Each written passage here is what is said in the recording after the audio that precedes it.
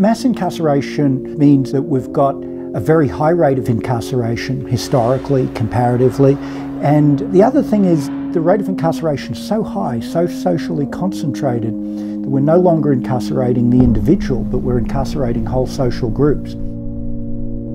The rate of incarceration now is about 5 times higher than it was historically. Historically it was 100 per 100,000, now it's about 500 per 100,000. If we look at prison, if we add jail to that, it's about 700 per 100,000. Nowhere in the world incarcerates as much as we do. We've seen extremely high rates of exposure to the criminal justice system for African American men with very low levels of schooling. So if we think about black men who were born in the late 1970s and who are growing up through the American prison boom of the 1980s and the 1990s, the chances that they're going to serve time in state or federal prison if they dropped out of high school is about 70%. So going to prison for that group of black men with very low levels of schooling, that's become a normal life event. And that's really only happened in the last 10 years.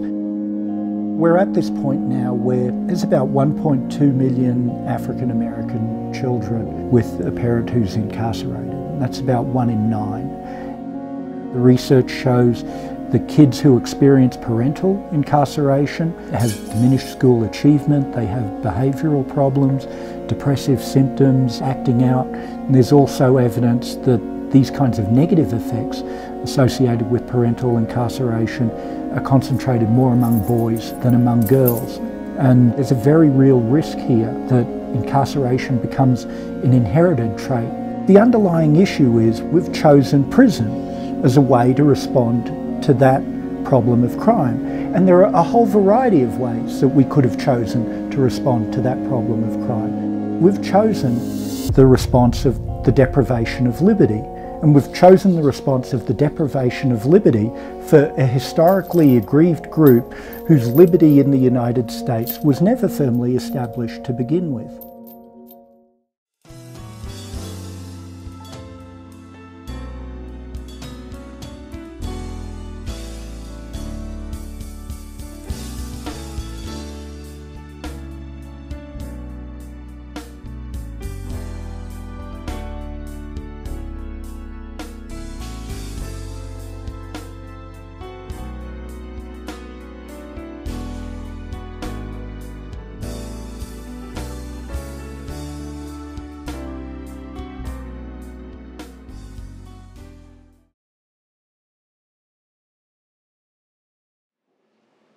Good morning, First Baptist, Bridge Nation, welcome to worship.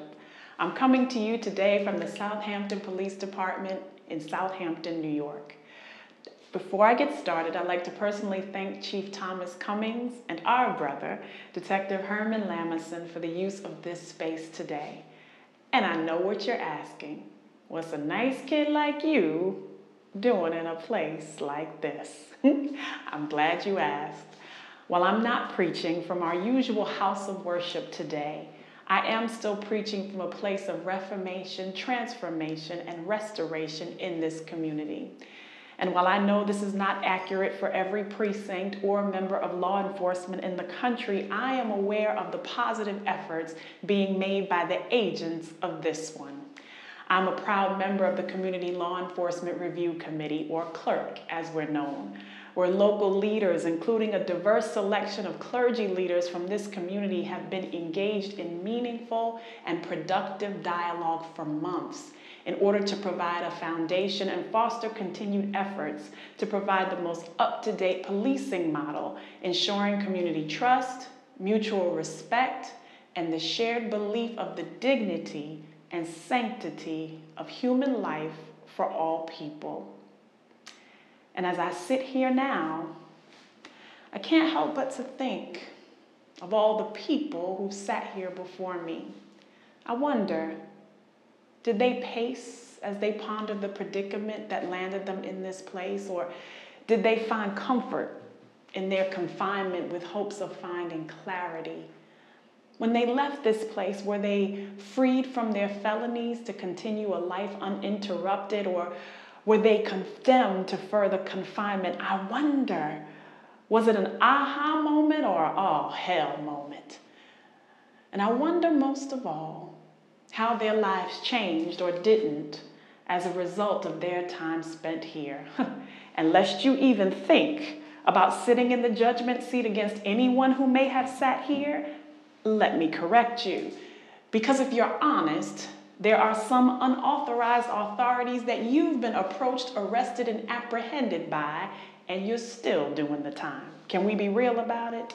And lest you believe that the idea of incarceration is strictly limited to a prison system or a jail cell, allow me to not so subtly suggest that we are all prisoners of our own predicaments. Who am I talking to today? Please, you're behind the bars of bills. You've been caged in conformity, confined by corporate America, constricted by your call. Some of you are detained by debt, enslaved by economic downturn. You've been imprisoned by impossibility and incarcerated by insecurity. You are jailed by jealousy and locked down by laziness. You've been nailed by your nerves, and you are penned in by the prison of your mind. Some of you have been restricted by your relationships and shut in by shame and sentenced to sin and trapped by trials and tribulation. So to you, I ask, what's a nice kid like you doing in a place like this?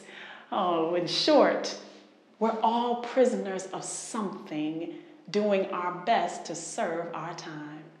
We all have our own personal patness, and usually we're clear on how we got here.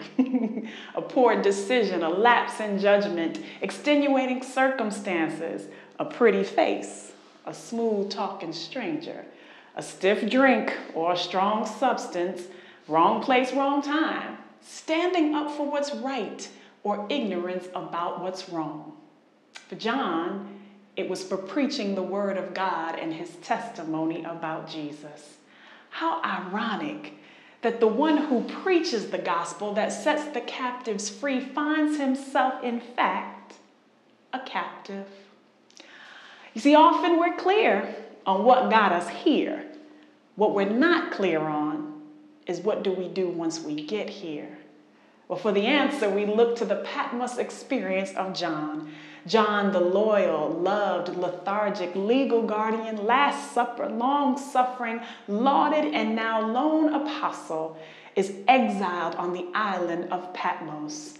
Just to backtrack, Patmos is a small island in the Aegean Sea, an isolated volcanic island that was used by the Romans to imprison political exiles, of which John was one, having been sent there by Emperor Domitian. And according to historians, the island is only 10 miles long and 5 miles wide. It is dry and ashy and barren, rocky and steep. And given his advanced age, John was likely not required to work the mines as others were while exiled on Patmos. But let's face it, work or no work, living in such intolerable isolation was punishment enough.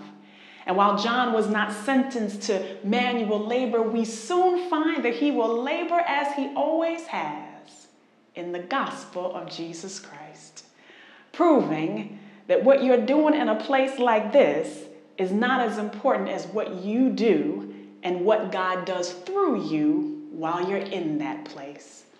The book of Revelation is written in apocalyptic form with great imagery and symbolism.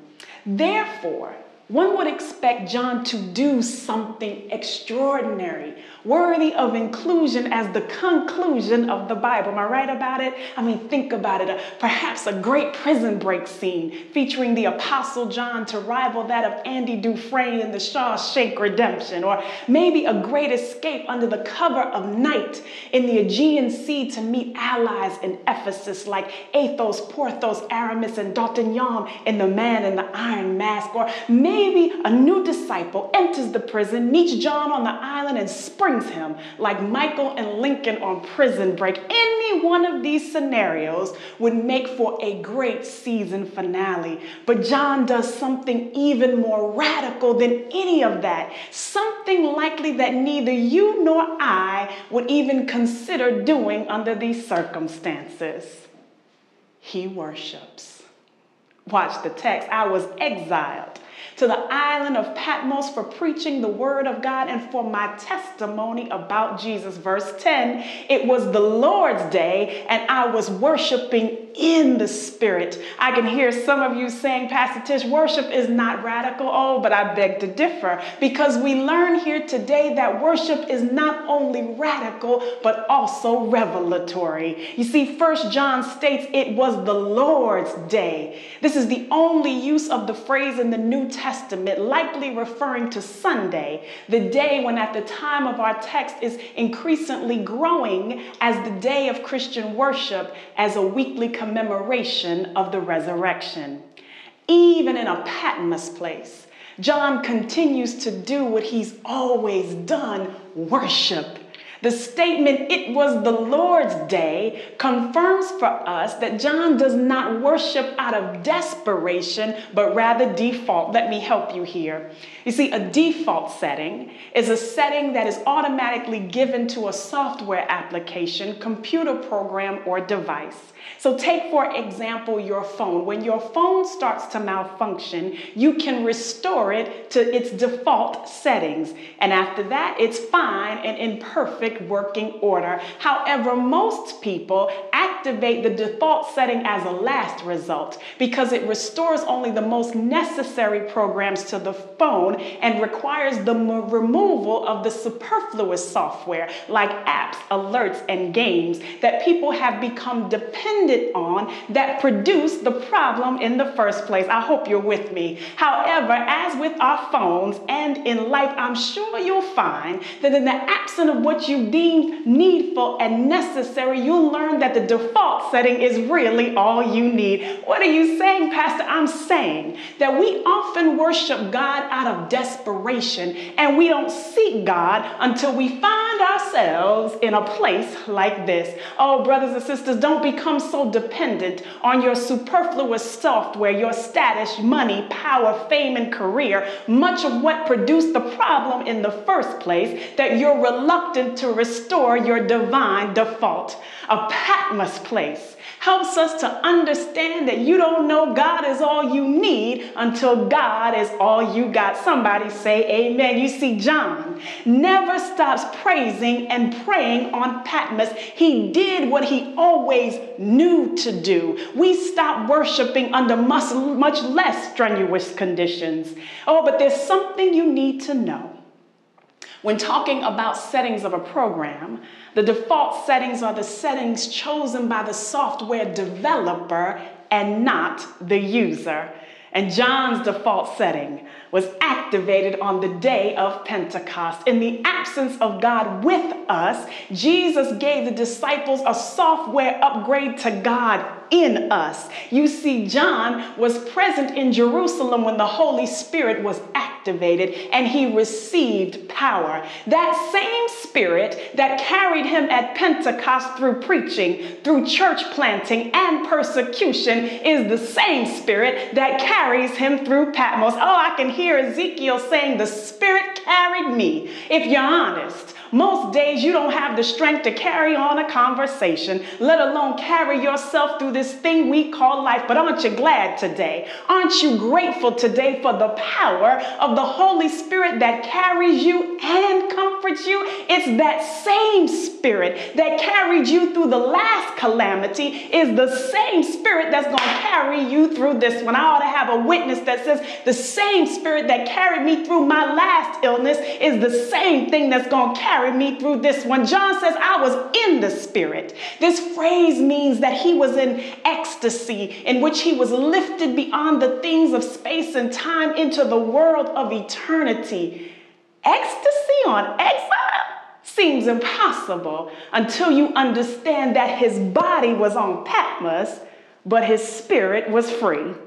John was in Patmos and John was in the Spirit. This is crazy because you heard what Patmos is like. You've experienced it from John's purview, the hurt and the hardship he was enduring, and yet Patmos was no match for his praise. No matter where you are, no matter how hard life is, no matter what you are passing through, it's still possible impossible to be in the Spirit. Don't you know today that praise and prayer are portable? When the Emperor Domitian sent John to Patmos, it was supposed to break him. That's what Patmos was known for. That was what many present-day prisons are known for. This was never meant to be a positive experience. John was supposed to die, but instead of becoming a martyr like all the other apostles at this point, John becomes a miracle. Thank you, Bishop Guy Robinson. John is the statistical exception to the norm. Don't you know that where you are right now, the hardship that you're going through, your struggle, your pain, this Patmos place that you find yourself in has been designed to break you,